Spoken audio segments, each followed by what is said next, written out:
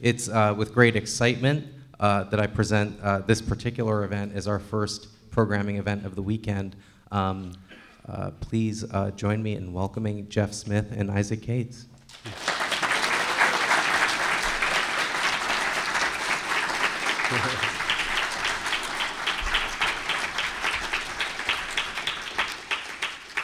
Thanks, and I am going to assume that you know more or less who Jeff Smith is, or you wouldn't be here in the room, and that furthermore I will assume that it is not important for your purposes who I am. I teach English at the University of Vermont, and I also publish my own comics on the side, but that's sort of not important. Really, I'm just here to pose a few questions to kick things off, and after I've asked Jeff a few things, I'll open the floor to questions from you and try to moderate, and at that point my job will mostly be keeping an eye on the clock and making sure that we can understand what you're asking.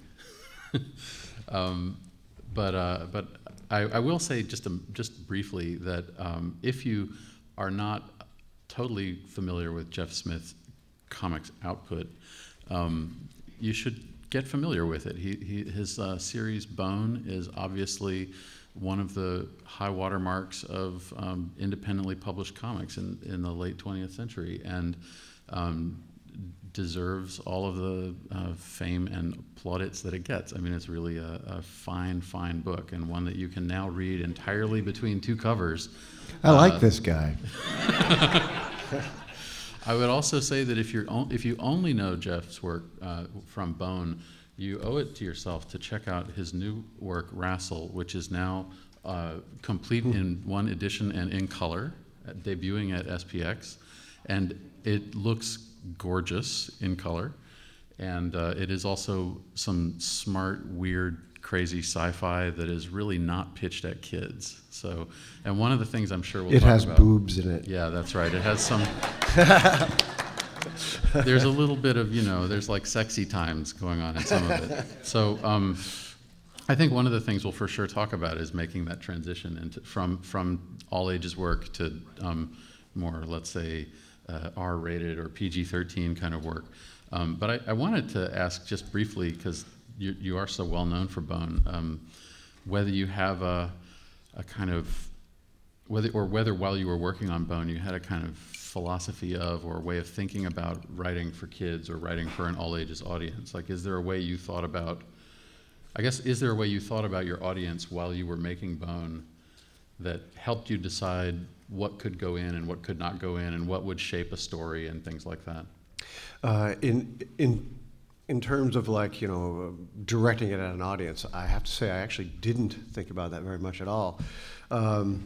My goal with Bone was to write an interesting story with traditional cartoon characters, but that had a very un-comics traditional literary structure with a beginning and a middle and an end, which was very, very rare, in the late 80s and early 90s. That's right. And it came out of a desire when I was about 9, and I had just for the first time really discovered Carl Barks with Uncle Scrooge and Donald Duck, and back then in the 60s we didn't know his name. He hadn't actually been rediscovered by the comics fandom. He was just a good artist, the good duck artist, and at the same time, and so like when I was a kid, I just loved Uncle Scrooge, and I just wished that I could find every issue of Uncle Scrooge that had ever been done. And my fantasy was that you'd be able then to read them all in order, and they would make one giant complete story. Oh yeah. And that's kind of the origin of Bone. So I wasn't like really thinking I wanted to do a comic for kids or all ages. I just wanted to do kind of a smart, grown-up version of what I wanted to read when I was 9. Do you know what I mean? So I mean, in 1991, when the first issue of Bone came out, there were no kids reading comics. There were no women reading comics. It was just a bunch of 30-year-old guys like me. So are now the 40-year-old guys who still are the only ones reading comics that you get from DC or Marvel. Yeah, that's exactly right. So I was writing for comics heads, for cartoon heads, who I just figured would know what I was, who would get the language I was using, the homage to funny animals and the kind of comics, because there weren't very many of those either. And yet at the same time, I had this desire to take that same kind of traditional cartoon character and, like I said, blend it with the kind of literature I've always enjoyed. Like I'm a big Moby Dick fan, as should be no surprise.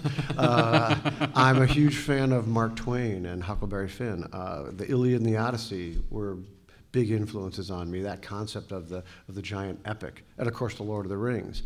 So I just had never seen a really epic story from start to finish ever really accomplished, at least in Western comics. Nausicaa had been done in manga and things like that, but it was very rare in American comics. I wonder, have you done that sort of fantasy of assembling the Carl Barks Scrooge stories and reading them beginning to end now? And I mean, what do you think you would learn from doing that now? Oh well, I would learn that there isn't one big story. It's many small stories. But Don Rosa proves that I'm not the only one who was thinking about that. He kind of made one up. He found that story. So how much did you know about the ending of Bone when you started working on it? I mean, it's like Nausicaa in that as the reader gets farther into the story, they learn a lot more about the world that it's set in. And in the early chapters of Bone, it seems like a smaller world with smaller plots than it turns out to be by the time you get to the end of the book. And I wonder how much of it, how far in advance did you plan, or how fully was it planned when you started, and how much of it were you discovering as you went? It was a mixture of both. I wrote the ending first, so it was planned to be a single graphic novel from the beginning. But back then, graphic novels were not really accepted. I mean, it's hard to believe this now, but when Bone first came out, graphic novels were extremely rare and kind of, I don't know how, they were not kept in print, for one thing. Yeah. So like if there was a graphic novel, it might be done a reprint of, a storyline that people really liked, and it would be put out in a nice deluxe. It was considered a deluxe rarity, and it was never kept in print. You mean a sort of story that's all bound between two covers? Yeah, with a spine. Yeah. Just generally speaking, graphic novel is a pretty rough catch-all phrase that I'm not sure anybody from my generation really likes, but But once the librarians decided that they liked it, well, that's it. That's it, and that's good. That's good. So, but it was planned as a single book with a literary structure from the beginning. I wrote the ending first. I still have my notebook from 1989, where I drew the last page, and it's the same joke and everything. And the bones going down the hill, and so. And then I kind of worked backwards, just like you would a novel. I mapped out a few major points along the way where you would, I knew the characters were going to have to get to this point and make some decisions. Yeah. That said, even though I had that all planned out, then I started at the beginning and blasted through, but I didn't have it planned out so tightly that I couldn't allow myself to explore things and have spontaneous events happen. I knew it was a very long story, so I knew I could and should let the characters kind of explore and take the story in different directions. And as long as, if it wandered off the path of my overall architecture, as long as I knew, this is the signpost where they have to get back through here, I just wind them back. Sometimes I get a little tricky, but I was able to do it. One of the things that I find with students who have, like if I have a college student who wants to do a graphic novel, they've often planned the entire plot out very tightly before they start drawing anything. And I think, I tell them, you realize that you're writing yourself almost a prison sentence. You've written the entire plot out, and now you're going to have to spend 3 years drawing the instructions from a version of you that is going to be 3 or 4 years older, 3 or 4 years younger than you by the time you get it done. And don't you think you're going to learn more? Or 12 years older. Right. Don't you think you'll be able to make better decisions by the time you get to the end? Shouldn't you leave it a little open? Well, I think there should be plenty of room move around. But I do think you should know the ending. Because it makes you look a lot smarter when you get there. You're like, oh, because you have somewhere for your characters to go. It gives you a direction. But yes, though there was huge sections. Like there's a part of Bone that's probably I'm most well known for is the Great Cow Race, was not in my outline. That was I just had a little note saying, okay, once they all get into the valley and you meet Thorn and her mad Grandma Ben. Phony Bone will scam the villagers and get them all in trouble, and they'll be forced to stay in the valley. Because up to that point, the story was much smaller, as you said. It's just, here's these 3 characters that you kind of recognize, and they're lost, and they want to get home, and that was the story. Well, there was a point where I needed them to stay. Once they're back together, they can't just leave, or else I don't have a story. So I just wrote a little note. Phony scams the villagers, and I figured I'd figure it out later. Yeah. And then I ended up with some little offhand line that Thorn threw out, like, oh, my eccentric grandma, she races cows on foot at the spring fair. And then suddenly I got all this fan mail, all these letters saying, I can't wait to see the Great Cow Race. And I was like, and I thought, wow, I really wasn't planning on drawing a cow race, but I've never gotten so much mail before in all my life. Maybe there's something to this. I hope you like drawing cows. Yeah, I didn't know how to draw cows yet either. So I figured, well, it wasn't the great I started writing it in. I started thinking, well, maybe Phony's going to scam that. And I started working that kind of into and I knew I had like a few issues to go. I'd figure it out by then.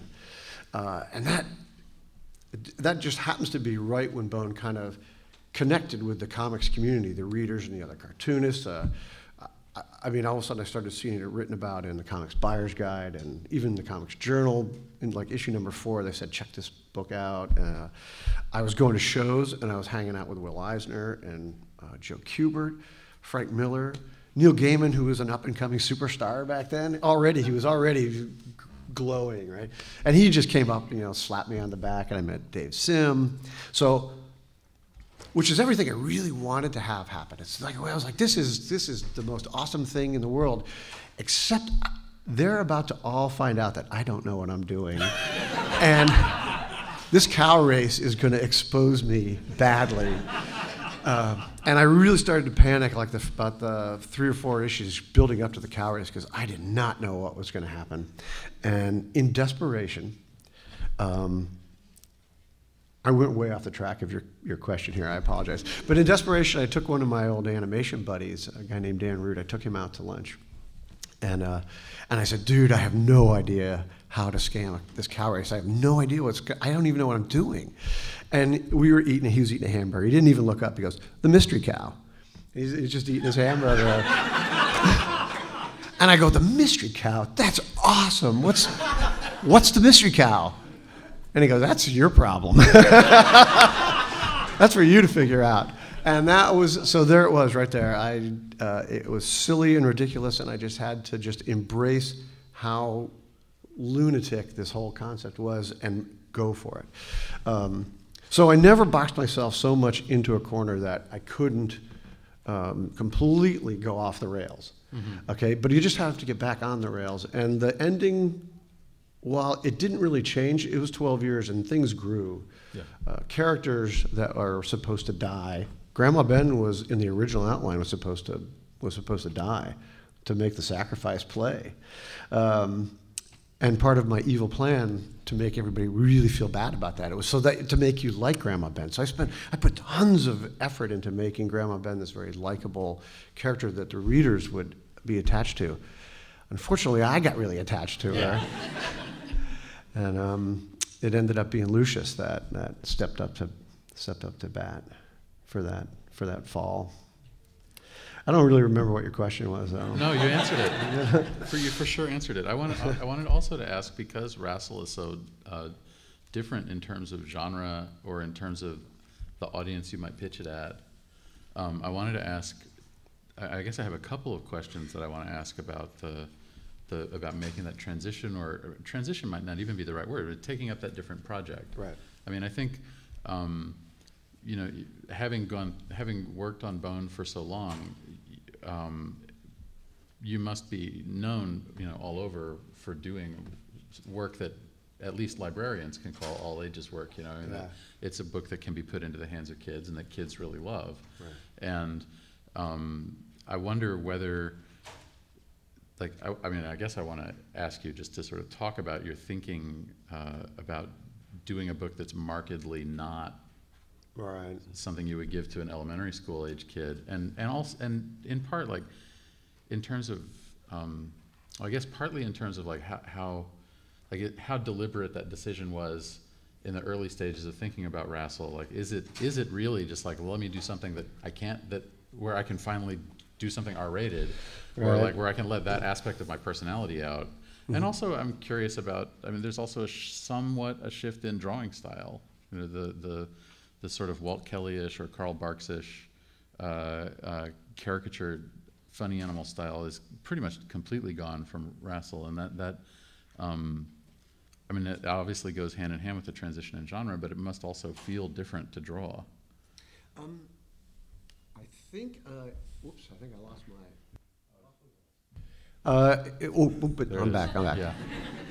I was just about to talk really loud too. I was close.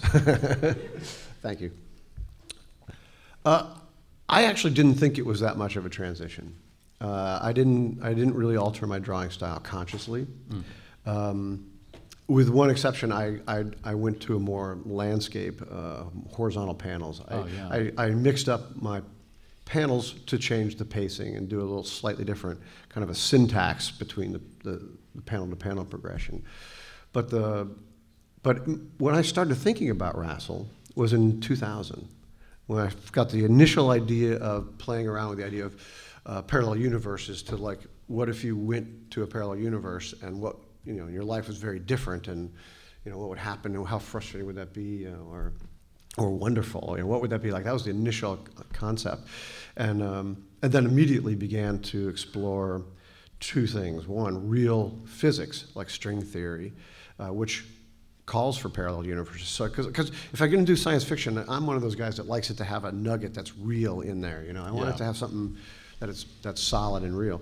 And also, I wanted to have kind of like hard-boiled, noirish type characters in it. Those were my two concepts. You mentioned in some of the back matter, one of the RASL books that I looked at, you mentioned Blade Runner as a sort of genre.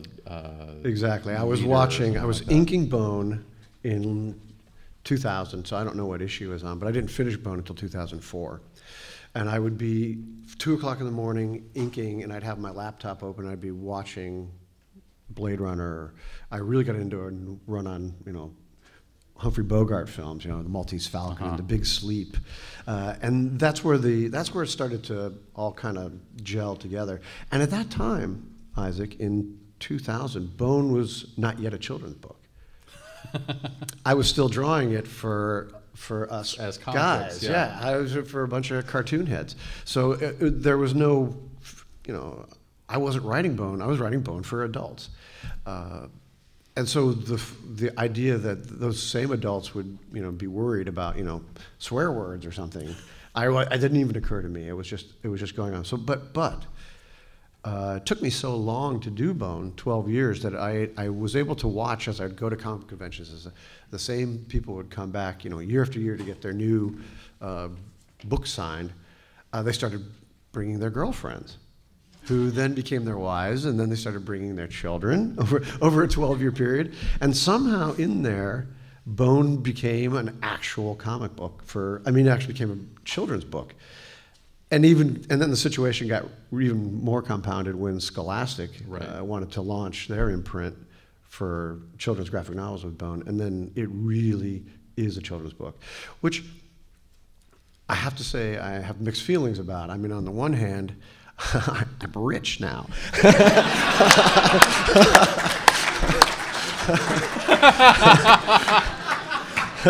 Cartoonist rich. Yeah. It's all relative. And but on the other hand, I feel like that Bone it's forgotten that Well, this term "all ages" is a fairly weak term. I'm not sure what it is. All I wanted to do was do the same thing that like I was reading in the paper with Dick Tracy, or if you go back and you read what E.C. Seeger was doing with Popeye and Thimble Theater. Right. They were writing them for the kids and the adults, and I think they could be smart and sharp. And I don't know what the term is for that. It's kind of become all ages, but yeah, that's what it is. I mean, all ages is a really interesting kind of way of thinking about a readership, because it does involve leaving some things out that you might imagine putting in the book. And I did struggle early on. I kind of remember a couple times writing, and like I said, I wasn't thinking it was a kid's book. So if I wanted to have Phone Bone say, "Oh shit," I would have done it. I wasn't afraid of that. I wasn't like trying to censor myself. I made a decision at some point. Well, Walt Kelly never had a character cuss, right? And or Schultz. Or Carl Barks, they managed to do it without it, and I actually kind of took it as a challenge to myself to get around it somehow, and I didn't find that it hampered me in any way, and I just was trying to, if it's good enough for Walt Kelly and Carl Barks, it's good enough for me, and that was my attitude. It's interesting that you cite, I mean, you've been citing mostly newspaper comics authors as influences, though. I mean, the newspaper strips are definitely, they are kind of, I'm not trying to argue, oh, well, of course they're censored in some way. They just, your sense of your audience is different if you're putting it in a newspaper. And to tell you the truth, the comics, like newsstand comics that you or I would have grown up reading, also were all the time thinking, well, this could fall into the hands of an 8-year-old or a 5-year-old. Right. And so, I don't need to have the characters swear. Why should I have them do this or that? And I think actually,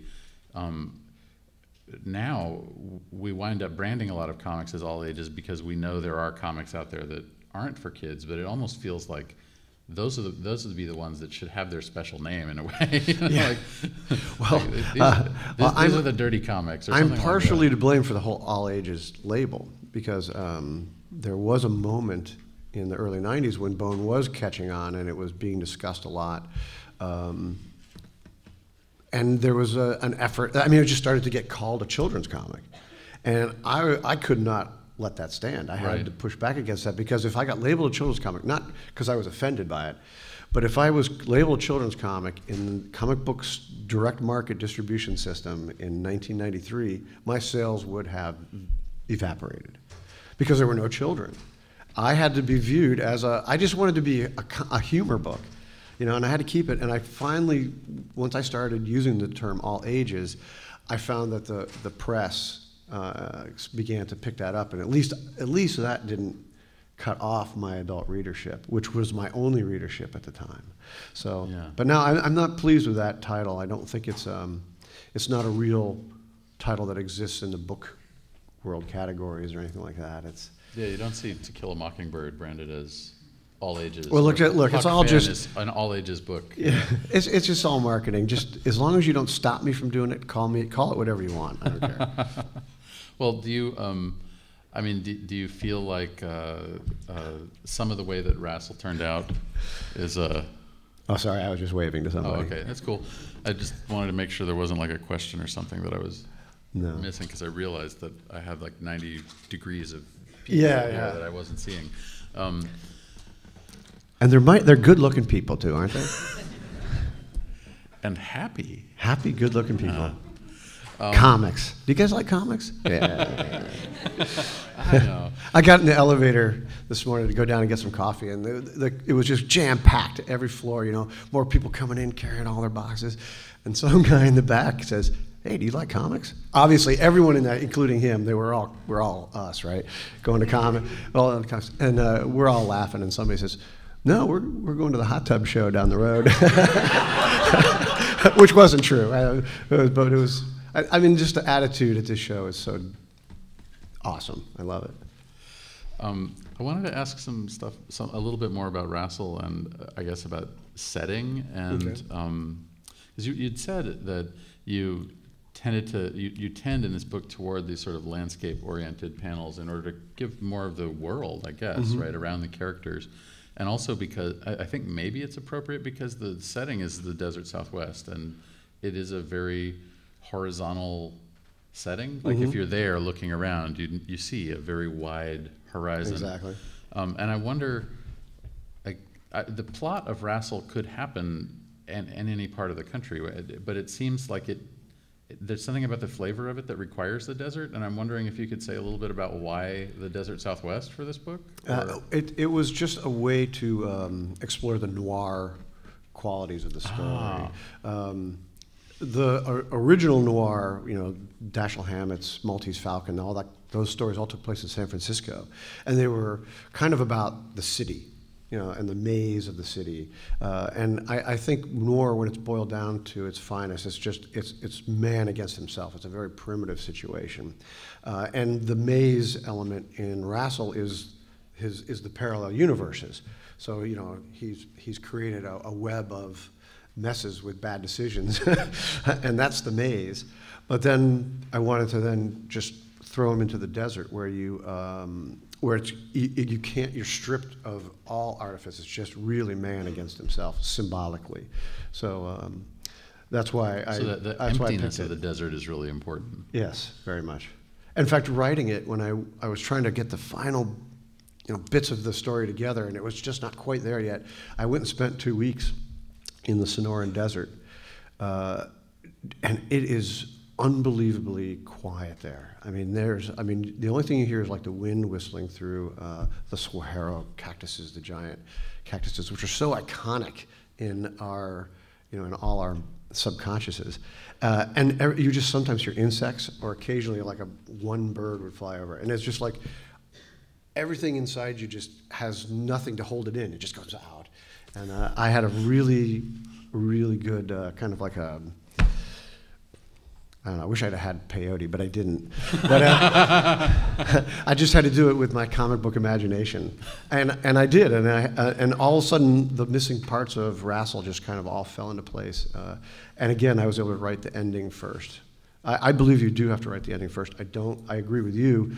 You don't want to have every panel planned out, because the work needs to be spontaneous. And I want to say one more thing about my art style. Yes, it's a different book. It's about a different kind of story. Bone was about innocence under attack, and RASL is more about damaged people. Yeah. And they were very different experiences for me to write, like Bone, and probably to read as well. Bone's very open and innocent and fresh and about the world, whereas RASL is the opposite. It was very constricting, and it was claustrophobic to write. It was different, but at the same time, I didn't feel like it was such a giant change. I think someone who reads RASL will recognize my artwork.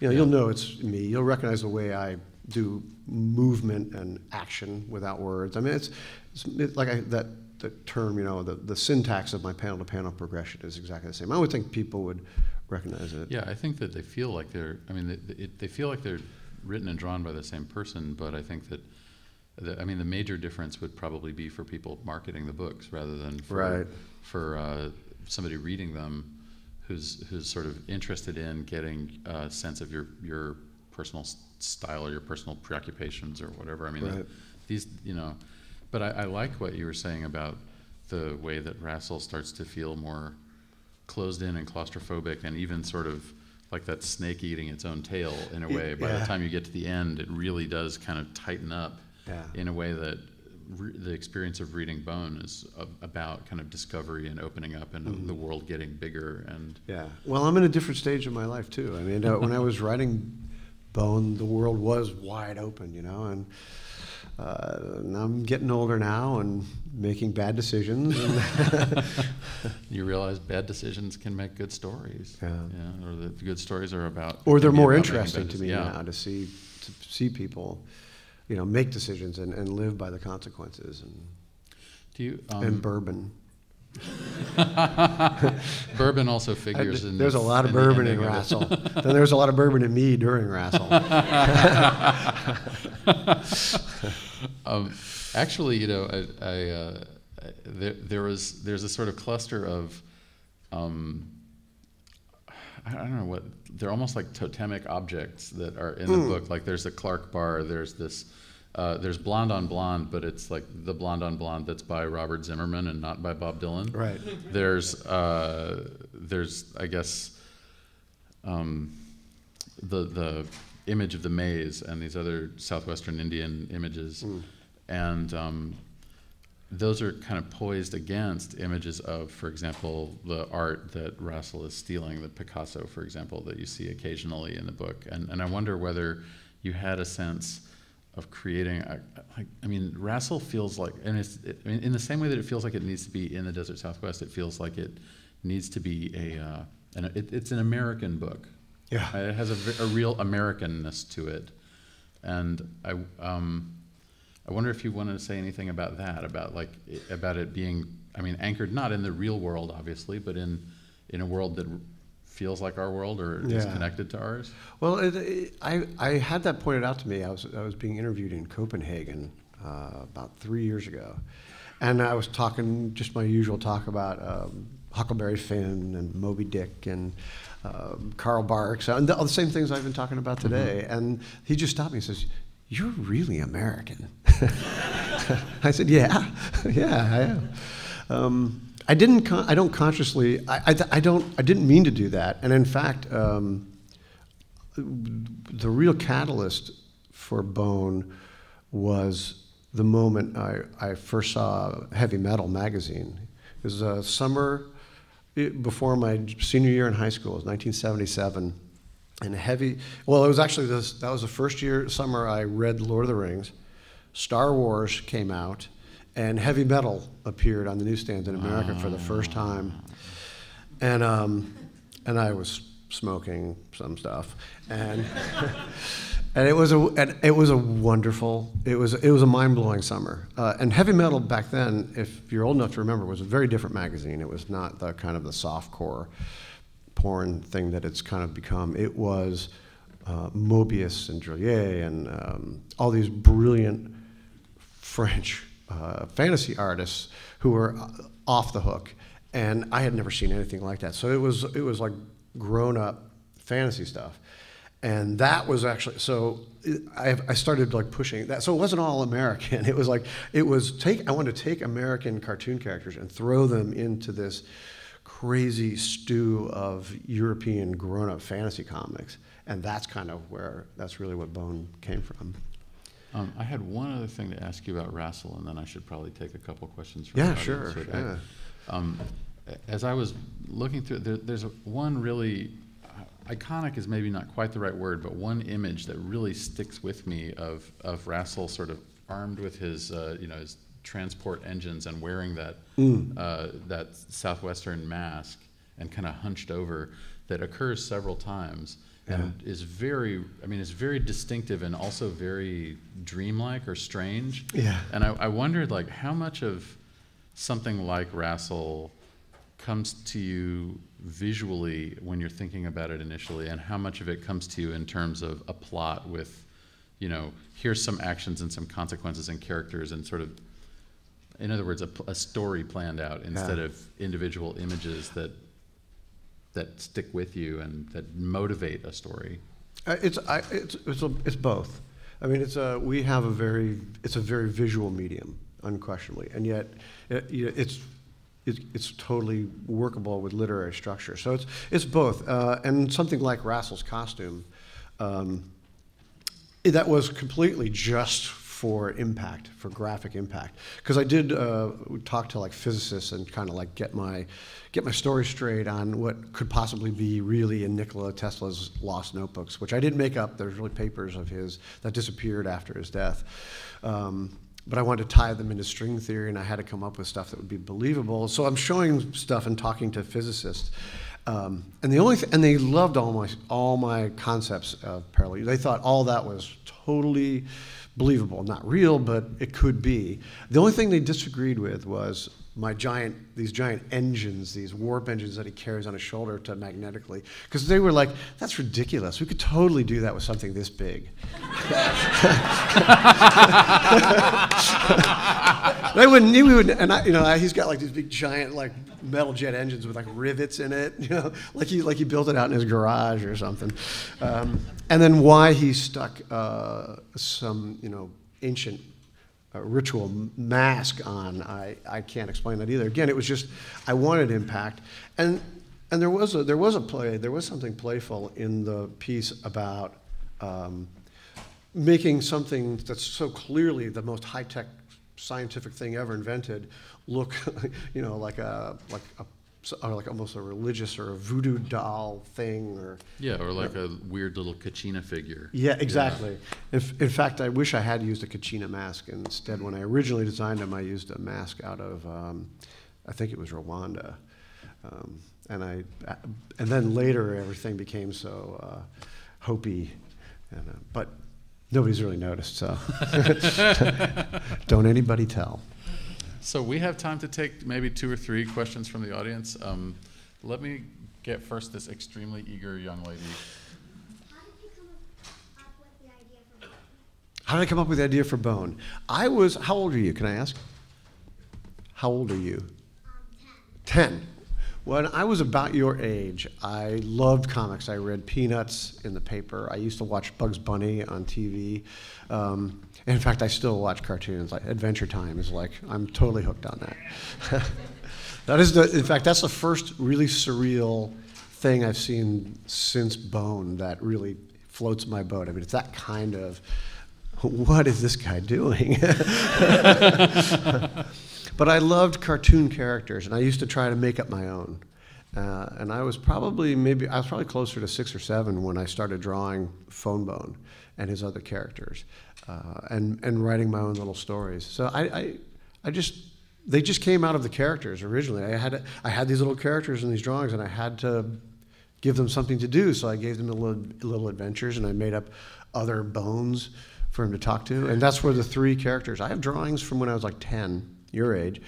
They're little booklets that I wrote little stories of the 3 Bone characters, Phony and Phone Bone and Smiley. And you could recognize them. I mean, they're not drawn very well, but their personalities are there. Phony's, greedy and selfish and bosses everybody around. I mean, you would recognize them. So they just kind of came out of my childhood love of cartoons.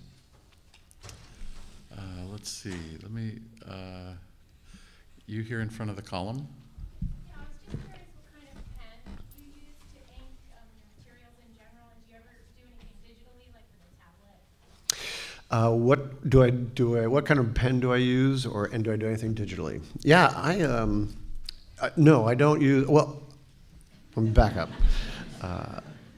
I work on 2-ply Bristol with a blue pencil and a paintbrush.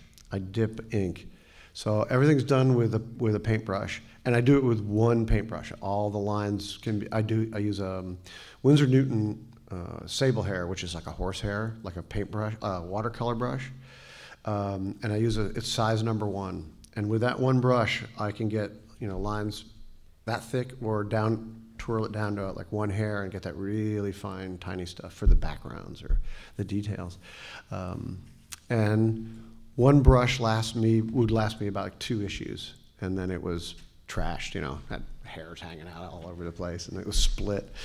And digitally, most of the digital work I do is in terms of like color, or I've begun to figure out how to draw, a background, maybe figure out all the background angles in a scene so that I could just draw all the kind of unimportant and boring corners or backgrounds, just draw them 2 or 3 times, and then I can use digitally. With Photoshop, I can place them behind the characters, and move them around.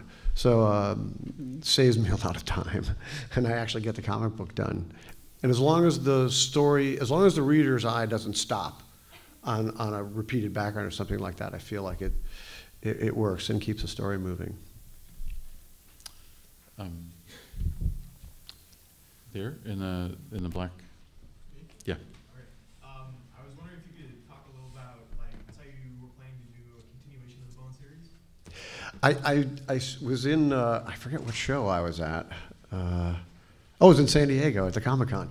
I did say I have some new Bone projects going on, and that got interpreted as new Bone comics. No, sorry. I probably will. I'm pretty sure I'll never do a sequel to Bone. I just don't have any interest in going back to the world.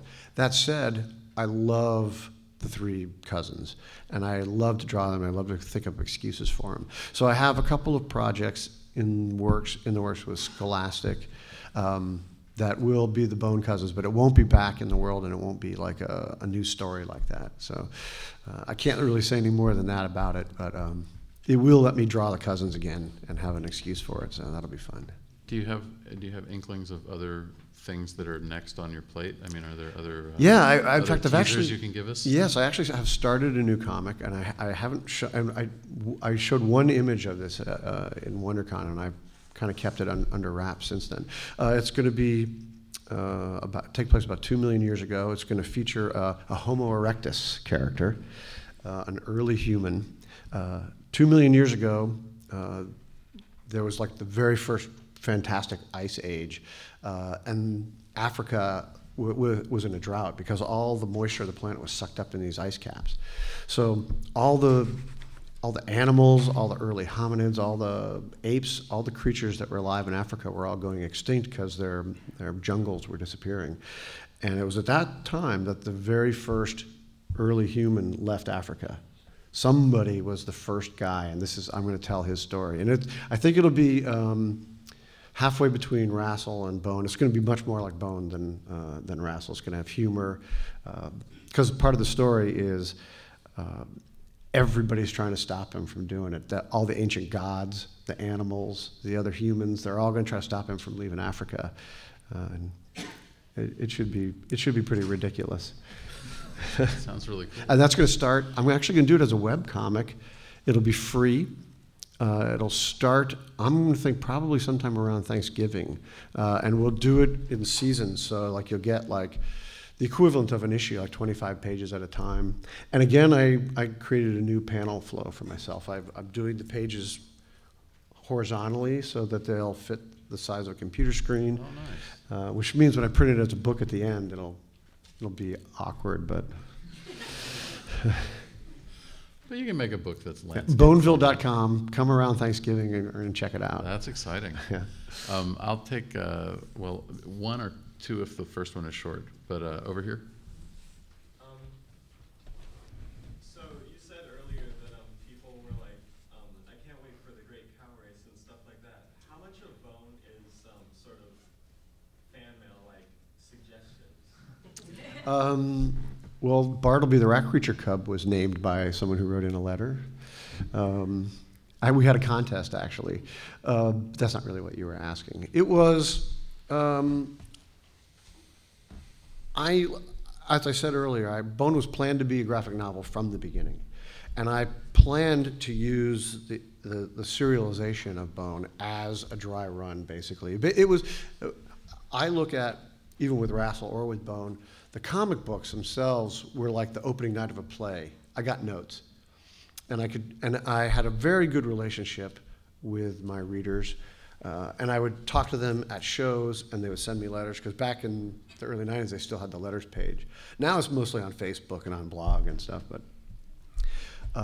I wanted to know if people understood what I was trying to get at. And sometimes people would miss what I was saying completely, and I would understand that what I needed, I didn't do it right or good enough. So when I make the little graphic novels, like in '93 when I started collecting them, I would go back and I would change some things, I would add pages, or I might fix things.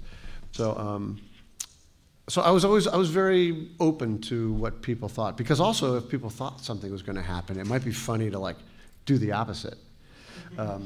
I just had certain points that in order to get to the ending, they had to get there. And as long as I played around and I got through that little opening, like at Rockjaw, the big mountain lion and the little Returning the Rat Creature Cub, that was a story point I really knew was going to happen. And I had a lot of crazy things happen before that, but eventually I got them up into the mountain. They met Rockjaw, and that was kind of how is that good enough? Good enough. All right, good. I can do one more, but we'll have to, I mean, you know, we have to wrap up so the next thing can come in. So who has a totally cool question? Let's see. You know, John Lewis is coming in next, I think. And so you just stay here. Oh, yeah, yeah. Or you can come up and spend money in the, spend all your money, you know. Well, and I'm doing a signing signing at the booth when. Do you know? At 2 o'clock? I don't remember. There was Two- a sign on the booth. 2? Okay, Yeah. good. I'm glad you guys know. Let me say, here, you on the aisle in green. The editions of Bone, they're originally, black and white, and then the Scholastic edition is color, and then you have the bound edition of RASL that's in color now. How do you feel? What's aesthetically like? Is there an improvement? Or is there a fundamental change? And then also, is there ever going to be a large format black and white bound edition of Bone? Actually, the Bone one-volume edition, the paperback, is black and white. And that's actually still published by my wife and I. Vijay and I still self-publish the one-volume edition. Scholastic publishes the 9 volumes. I originally self-published the 9 volumes in black and white, but when Scholastic took over, they colored them. And the way I feel about the color, I'll tell a quick story. I'll try to make this quick. And I've told it before, so. Basically, when Scholastic contacted me, Art Spiegelman was their consultant to launch this line for this graphics for kids. And he called me, and he's the one who thought it should be in color. And I'll shorten this story, because I didn't want it to be in color. I liked black and white. I worked really hard to make it look good in black and white. And Art Spiegelman's book Mouse was a huge creative touchstone for me in my life to make me want to get into to do the graphic novels. So I said to Art, because he wouldn't let it go. Over a course of like a year, he kept cornering me at comic book shows and saying, you got to do it in color, you got to do it in color. And I said, Art, what? Look, Mouse is in color. Why shouldn't Bone be in color? And his answer was, well, Mouse is about war. It's about the Holocaust. It should be in black and white. But Bone is about life, and it won't be finished until it's in color. And I was like, oh, okay.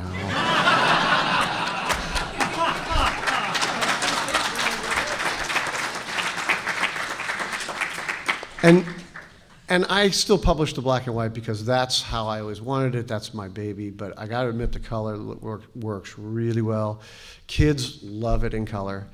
And RASL, we wouldn't color it until we found the right palette. And Steve Hamaker and I worked incredibly hard for over a year, testing and testing and testing until we found a palette that was rich. Which was rich and dark and smoky and actually pushed the comic further, because my original plan was again to bind it into one big black and white and then maybe do color. But as soon as we found this palette, I was like, that's it. This actually is, so I love this, this color. This is the version of RASL. All right, thank you all so much for coming. It was a lot of fun. Isaac, thanks. I appreciate that.